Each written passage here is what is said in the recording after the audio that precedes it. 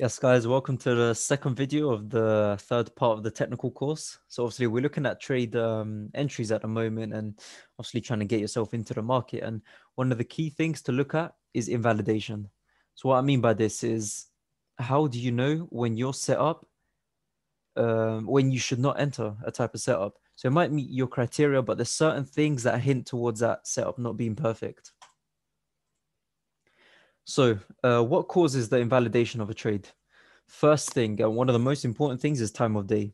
If you've got a perfect setup, the point of interest is about to hit, and you've got a nice stop loss going, everything like that, but it's it's almost midnight, it's almost Asian session. You're actually trading, let's say at 5 a.m. in the morning. It really, the likelihood of that playing out is not too high, because the thing is, we use time of day to also confirm our trades. I mean, you've got to think about the way price moves. So think back to, I think it was our second video in the second section, time and price in the daily cycle. It's, you've got to understand the Asian range. You've got the Asian range that happens, the consolidation, London reversal, the fake move. Then you've got the New York, London overlap, which is the retracement, everything like that. You've got to consider these things. Then news events as well, fundamentals, and then a fast spike into point of interest. So this is something that you'll come across when you're backtesting and even when you're trading. So yeah, time of day. If setup occurs outside of optimum hours, and the optimum hours, if you remember me saying from last time, London between 8 and 10 o'clock in the morning, UK time. And then for New York, it'll be from about 12 to 2:30. So they're the times that I'm actually quite active out of the most times of the day. And then the rest of the day, I'll just do whatever else I'm doing. Particularly after 5 o'clock, price will consolidate and potentially even reverse till the next day. So you've got to be careful of that. Second thing, news event. If a very high impact news event is released at the time of your point of interest being approached, it can be very risky to enter considering the amount of volatility. Events such as FOMC meetings, NFP, other data releases like CPI, PPI. Don't want to confuse you with anything at the moment, but obviously we're going to go through that in the future.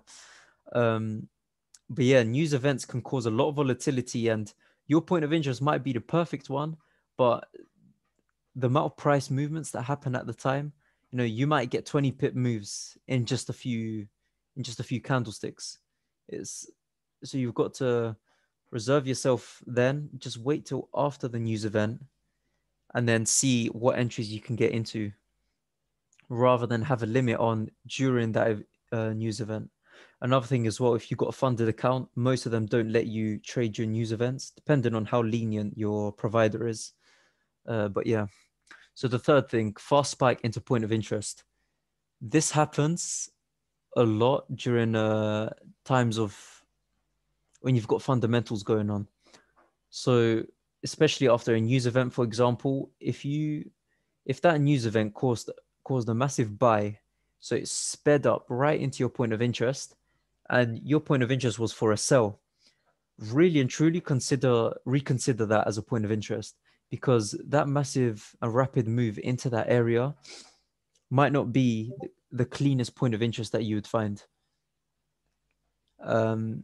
It's unlikely to just simply mitigate that area, but instead could play around with the liquidity just above, for example.